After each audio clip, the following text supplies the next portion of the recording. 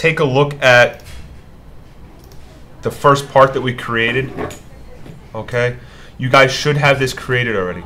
Now the interesting thing about looking at those machines that we just looked at, which were the mill as well as that router that we looked at, they're all coming from the top. They're all machining from the top. Okay, so this section view that we created is not needed. You'll see how I'm going to enter the dimensions for this height here, which is 2 inches. So I still will need my print, but all of my dimensions from the top view will be able to be used. So what I'm going to do is I'm going to use my top view in creating this cutout. So I'll go ahead and select my top view just by windowing it, and you'll see that'll turn yellow. So I can go ahead and copy that, edit, copy or cut. We'll just copy it out, and I'm going to create a new document. Okay. Now, the first thing to do when we're working with actually machining material is you need to set up your stock that you're going to machine this from. So right now, remember that operations manager we turned off a long time ago? We're going to turn that back on. So that's Alt-O to turn that back on, and that opens up the operations manager. From that, we'll be able to set up our stock. The first thing we need to do in mastercam before we even set up our stock is we need to tell it what type of machine we're going to be using to cut this out. The nice thing we've done for you is we've already selected and placed our machines within the list. So if you're using the lathe, the only lathe we have right now, it's right here. Eventually there'll be 2 lathes there. If you go to mill, you have 2 options for mill. You have the Forest Scientific and you have the Tormach mill. The Tormach mill is the metal mill in the metal shop, and the Forest Scientific is the wood router or wood mill in the room we were just in. So I'm going to select the Forest Scientific, and that will go ahead and open this up in my operations manager. Under this Forest Scientific, it's asking for properties. If I expand my properties, I have a stock setup window. I can go ahead and hit stock setup and enter the dimensions of my stock. Okay, so right now I'm just going to say that we're cutting that piece out of an 8-inch by 8-inch by 2-inch brick of foam.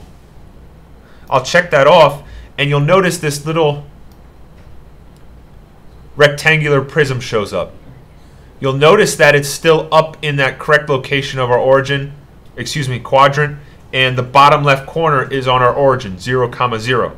All right, that's very relevant to when we're actually cutting it, because this is basically the table that we just looked at. 0, 0 is the far left corner of the table, and our table actually goes from 48 to 96. So our table, we could go 8 inches, 8 feet this way and 4 feet this way. So we actually have a very small part here.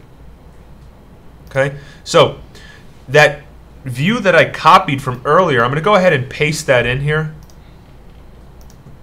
And it's asking where I want to place it, so I'll go ahead and place it right here for the time being. Okay, and I'm going to move that down, so I'll select it and I'll say X-form drag to move that. And I want to move it, not copy it. I only want one of them. And I'm going to place it right down in the center for now. Okay? Now what you'll notice when I rotate this around, there's our block of foam, and there's the view that I want to cut out. So what I'm going to do now is, I actually don't turn this into 3-dimensional space.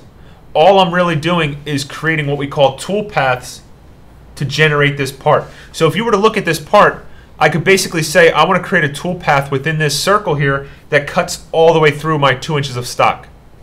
I want to create a toolpath in this part that cuts all the way through my stock. I want to create a toolpath on the outside that follows this contour and cuts that part completely out. Okay? So what I'm going to do is, like I said, I'm creating toolpaths, so I can assume it's under toolpaths. I'll go to toolpaths, and I'm going to say pocket.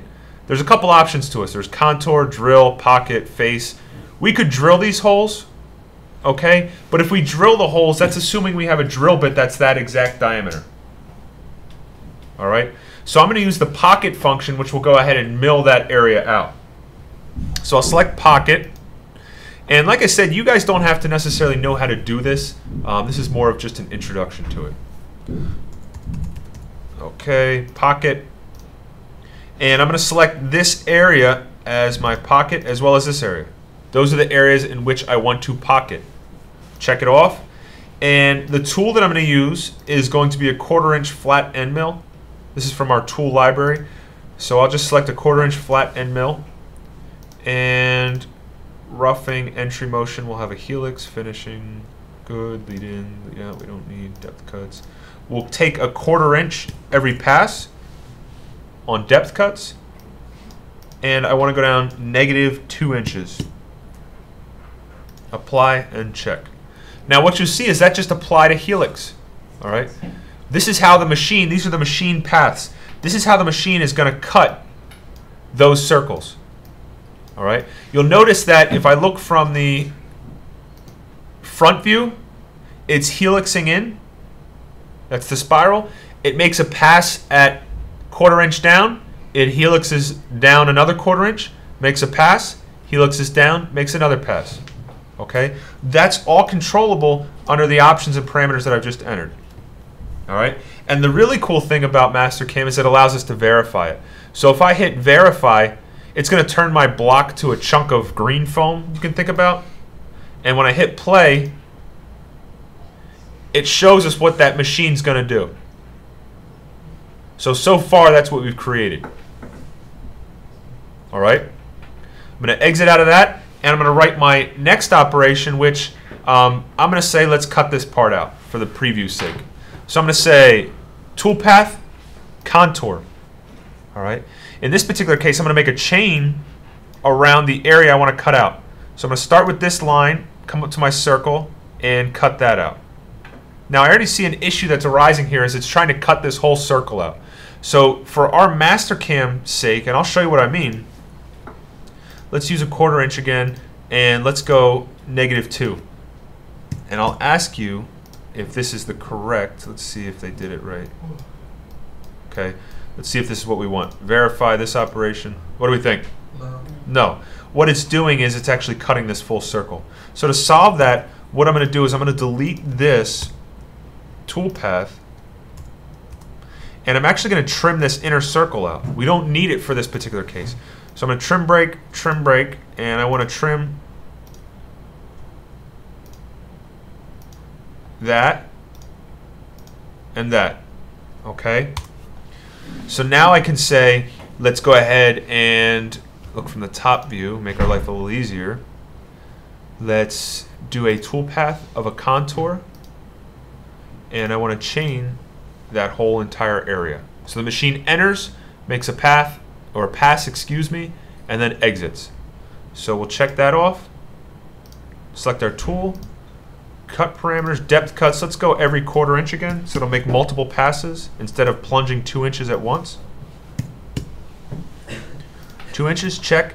And what you see now is our operations. So it can become quite confusing in the sense you have many lines, but the advantage is that these lines are different colors. So mine are green here, and the purple or the other colors are my geometry. So if I select my operations, I can go ahead and verify this. Let's get our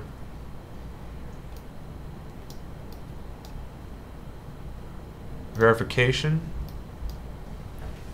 And first we drill our holes, then we cut the part out. Now, I have to clean this up. This is a lead in, lead out. There's no problem. I can fix that under my parameters. Lead in, lead out, turn that off. Verify, yes. We will go ahead and verify this. Select all operations. Okay, so there's the start of our part. The next thing we'd have to do is go ahead and get this little notch cut out here. All right. Once that notch is cut out, we're ready to set the feeds and speeds of each one of these tools. In other words, if we're cutting steel, we're probably going to cut it a lot slower than if we're cutting foam or wood. So I need to tell the machine what material we're cutting so it knows how fast to cut this stuff. Okay. The nice thing about this is each one of you have drawn this file. We will have the ability to produce as many of these as we want within those perfect specifications. Okay? So you guys see, when you drew this in CAD, you could say, it's close enough. But in reality, you think about these holes, if we have an axle that's sliding through this hole, or we have a keyway that's sliding in here and you've drawn it a little incorrectly, it's not going to work in real life. Okay? So the next step is going to be to get this pocket cut out, get this thing posted, and actually get this part cut out on the machine. All right? So that's the extent of the quick little introduction to mastercam.